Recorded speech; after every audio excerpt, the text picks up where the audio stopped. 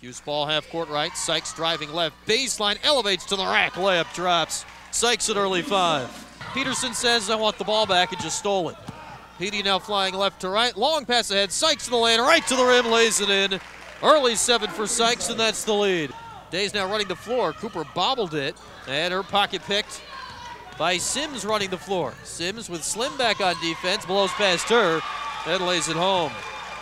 Jenny Sims puts the Monarchs back in front. ODU ball now half court left. Orange are not shooting it well from outside the arc right now. ODU is a 3-ball again for Kiana Brown, her 3rd of the half. Sykes sprints free to the left corner. Fakes, drives the baseline, kicks out Day. Bodies are falling everywhere. Cooper a 3 over the top and drilled it from NBA range. Guarded hard by Cooper. Balls out. Sykes has it. Here comes Britt 1-on-3. Sykes stops at the free throw line. Kicks left corner. Shalane Bailey for 3, and Bailey hits her first triple of her career. Syracuse back within 1. Peterson now at 6. 5, now 4. Peterson calls for a screen around it right. 3-ball to end the half is good for Alexis. That's how you end the first half here today as Peterson stretches the Orange lead to 7. Petey crossing over in the lane, trying to get to the window, got hammered, no good. Rebound Day, put back good and 1. Sims will bring it up, dribbling it off her foot, off Cooper, it's on the ground, scooped up by Sykes, takes it all the way to the rim, lays it in. Sykes now with 18. That's the lead. Timeout, Old Dominion. I think Peterson has it now at 3.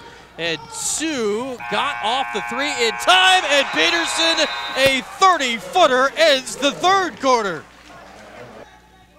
Rebound Sims, she'll bring it up. Loops to the far sideline, pass broken up by Cooper. Tracked by Sims to the rim, but Gabby lays it in. A new career high for Gabby Cooper with 14. Flips it left for Sykes, into the corner. Cooper to extend your career high. Nestles in her 5th 3. 19 points for Gabby Cooper in a breakout game. Baseball pass over the top to Munoz, and that'll beat pressure for Old Dominion. Petey, for Day, steps into a 17-footer and knocked in for Brianna, and that'll give Peterson a double-double with her 10th assist.